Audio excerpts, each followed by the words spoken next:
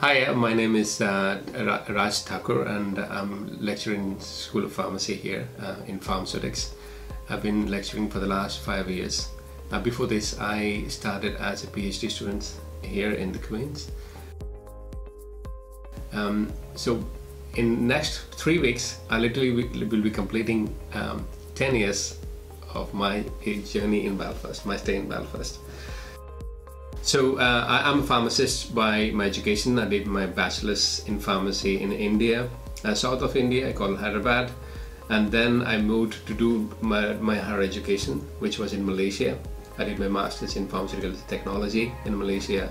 When I finished my master's in Malaysia, I was looking to apply for PhD in different places.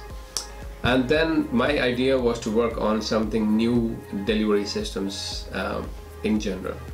And then the opportunity which came from Queens was applying microneedles for the skin to deliver drugs, which was totally new concept. I think in 2006 there was hardly 10 papers published on that particular topic, and I found that if I'm going to do that, I would probably do a lot more in this particular field, and that is what attracted to me.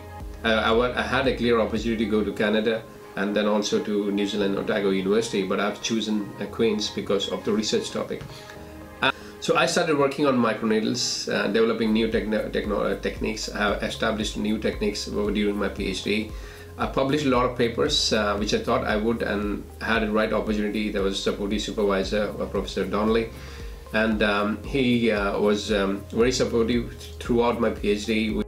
And then that interest continued, so I did my postdoc also in microneedles, co-supervising the PhD students, addressing the issues within the group, and also developing some new microneedle systems for vaccine and etc. And then there was an opportunity to, there was a post where I went down to interview for academic post within the department, and I successfully got that, and that's where I am now. I started staying initially in the university's accommodation, which was wonderful because I got an opportunity to meet people from different countries like Spain, Italy and everything. So I have learned a lot and made a lot of friends from different parts of the world. In addition to that, there are a lot of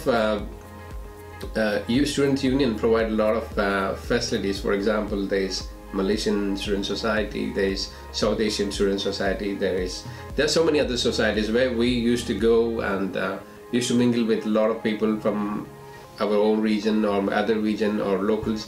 So there are a lot of events which happened in Student Union, which was an ideal platform for us to meet and find new friends, you know.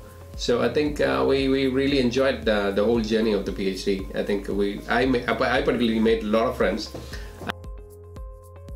School of Pharmacy has been #1 in the UK, primarily because we have outstanding teaching records and also research, which what we do in the department. We work on different areas in pharmacy, and our ref results have been outstanding with the recent results. The facilities, what we have here are the world-class facilities. We have suites for example, analytical setup. We have an analytical suite, we have microscopy suite, and we have pretty much all the facilities what a top university or department would probably have. And so my future plans, I have so far completed 5 years as being an academic. I would like to pursue and try to commercialize the innovations which we have been currently working on. So I think, my kids, my family, everyone loves Belfast and the place. The kids love the school. So that we're going to be here for a while.